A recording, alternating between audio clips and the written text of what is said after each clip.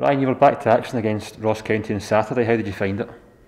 Yeah, obviously, huge performance from the team. 5 goals, another clean sheet. A lot of positives from the game.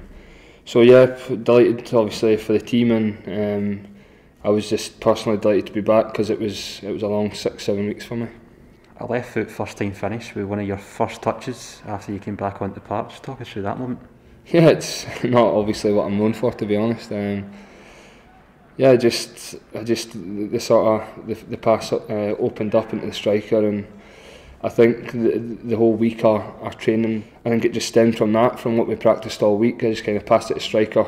It was a great first time touch out wide to Yanis, and I just passed and run straight into the box, and thankfully Yanis picked me out and I managed to slot it home. But as I say, it's not just about me, it's about obviously the team and how well everyone performed, and as I said before, I'm sure if we do that on Wednesday night then we can get a positive result.